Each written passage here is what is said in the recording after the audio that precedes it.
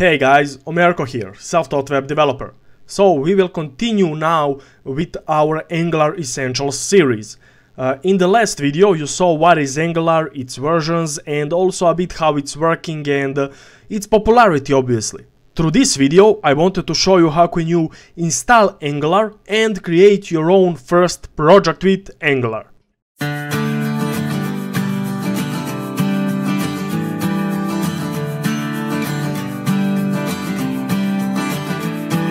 So here on my screen you can see official website of Angular, which is angular.io. Here you can find anything that you need, everything that you need for Angular itself.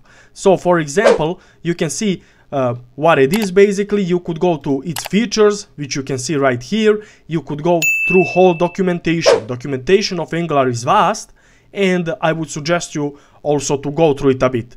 Also you have whole tutorials on Angular. For example, through this tutorial there is tutorial called Tour of Heroes, where you are creating whole project, whole application with the Angular, which is the kind of Heroes application. But to install Angular we won't go through the official website. We will install Angular on cli.angular.io. We need first to install Angular CLI, which is kind of command line for Angular. It offers us some scripts and also commands that we could run on our machine. Here in the header of this Angular CLI you can see simple 4 lines of command that you could run, and basically, just to create your own first project with Angular. First command, npm install g angular CLI, stands for installing this CLI globally on your PC, on your Mac, on your machine basically.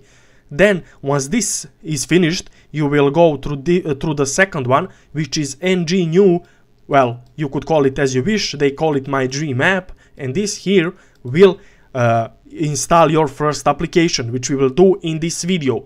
Then you would route yourself to that application with cd my dream app, and at the end you would run that app with ng serve.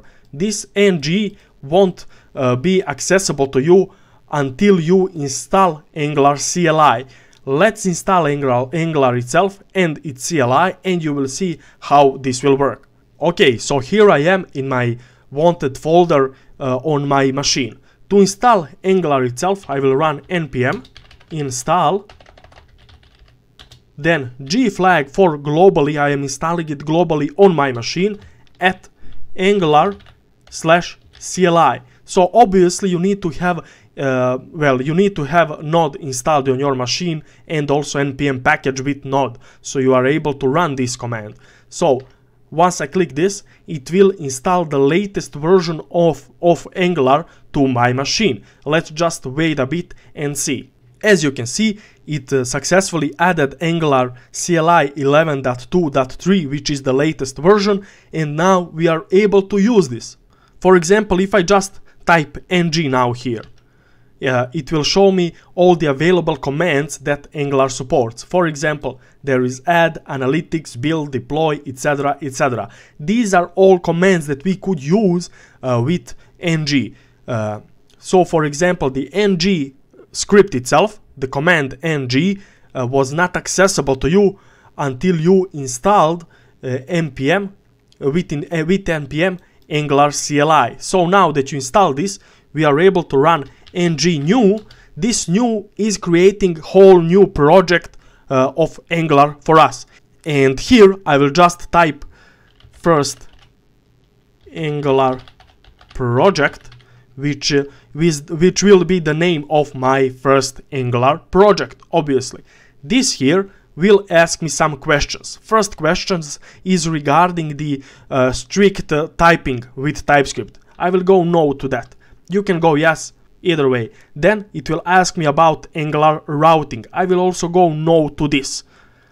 And then it will also ask me about CSS, SCSS, Sass, LAS, styles. Which style sheet format would I like to use? I will simply go with CSS. Regarding Angular routing, we won't talk about those all the way, up until we come to Angular routing through this course. Now, the NPM will install all the packages that we need for our first Angular project, and you will see how it will look soon enough. Now that everything is installed, don't worry about this warning, nothing crucial. We will route ourselves into the project. To route ourselves from this file, from this folder where we installed our Angular first project, we could just use cd, then first Angular project, and we are officially in our first Angular project. And here we could run the command to run our project on a local server. To do that, we will use ng-serve, which will serve our Angular project on a local server, and we could just pass here --open. This --open flag will automatically open our project live on our local server, on our preferred browser. If we do that, we will just wait a bit for everything to be compiled successfully, and then it will run. Once everything is finished, we can see that on our local host 4200, Angular server is running, and we can see our Angular project. For now, there is no much. This is just the basic, the default page of Angular once you basically create your own Angular project. Here you can see, well, different things: learn Angular, CLI documentation, Angular blog. These will all lead us, to the different parts of the Angular website. Also, there is parts that you could install new, you could create new components, add material, etc, etc. We won't go through this right now, we will go through this a bit later. Also, this first page is mostly fully deleted from our project, because if you are creating the project itself, you don't really need this page at all. So let's go now into code and talk a bit about the, code of Angular.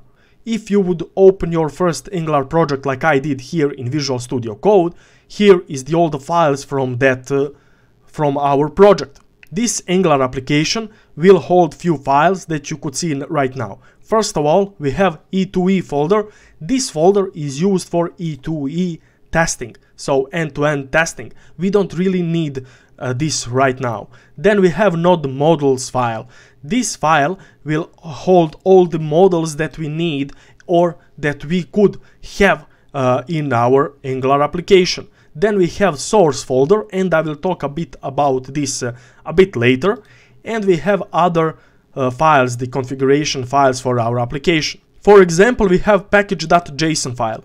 This package.json file will hold the main information about project. Here we can see the name of our project, its version, and also the scripts that we could run. So for example, if we wish to run test here, we could run ng test, and it will run the testing of our application. Then here we can see all the dependencies that we have. Those are just simple Angular, mostly Angular dependencies, because Angular needs these dependencies to run successfully the Angular application, and also a bit dependencies like RxJS, TypeScript libraries, etc., which are also important for Angular. Then we also have development dependencies, for example Karma and Jasmine. Those are important for Angular testing. And here, if we add some of the dependencies with node modules, we could, for example, install, let's say, PayPal dependency for handling PayPal subscriptions. Then it will be fully imported here in our package.json. Next thing, we could see TypeScript configuration. As Angular is using TypeScript, it needs its own configuration here. We could also see Karma configuration, which is the file that will configure our testing itself. And we also have Angular JSON, which is the main JSON file, the configuration of Angular project. For example, we see that here we have imported styles.css. There is a fav icon from Angular, and you will see those soon. And there are also many other things that we could see. Also, we see here different environments. For example, we have staging environment, which will be replaced with production environment at the end. So this is basic Angular JSON, configuration. Now, I will close all of these files and go into the source file itself. If I open up index.html, here we don't see much. We have simple head and the body. In our body we have this, well, so-called strange HTML element which is called uproot. This uproot, well, it is HTML element but is coming from Angular itself. So how this will work? Angular will render different components, pages that we will have in this uproot, and essentially we will just render this index.html file, and this index.html will render different pages based on what we wish to show. So we are always showing just one file.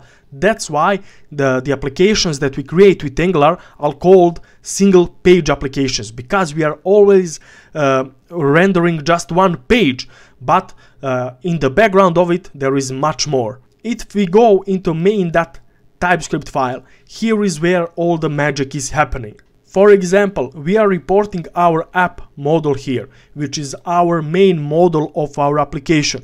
Whatever is in this model, it will be at the end rendered, well, passed to our main TypeScript, and main TypeScript will, with Bootstrap model, kinda render it on our index.html. So let's go to this app model. To go there, we will go into app folder here, and here we have our app model. For example, here we have just few things. First of all, we have some imports, and the one thing that we need here is ng model. With this ng model, we are declaring this app model to work as an Angular model. So this is the main directive for that. This ng model could accept different things. For example, it accepts declarations.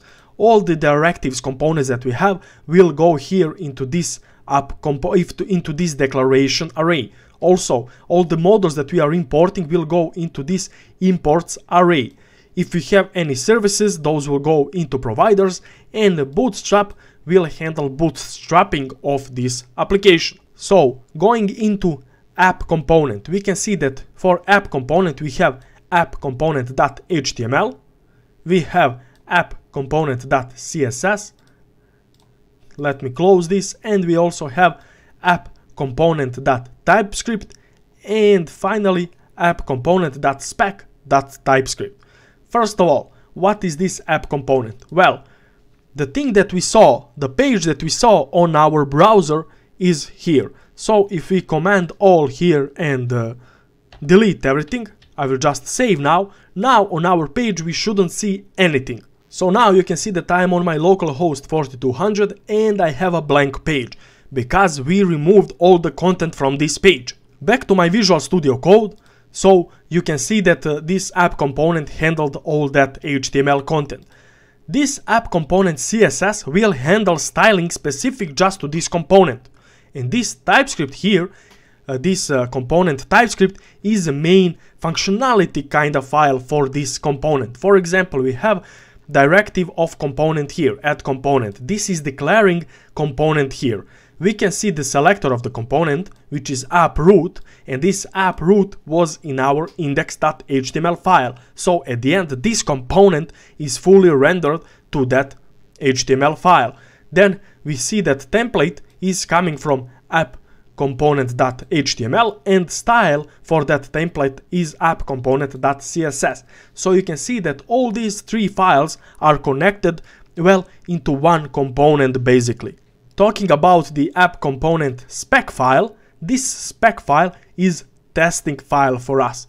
We don't really need this file at all, so we could just select it and delete it, because we won't talk about testing right now.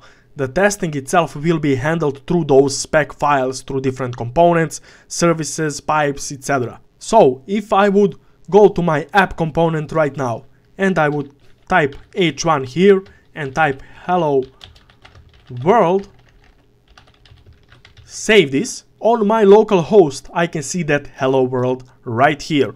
So this is how Angular will work. You will soon see how can you create different components and manage those.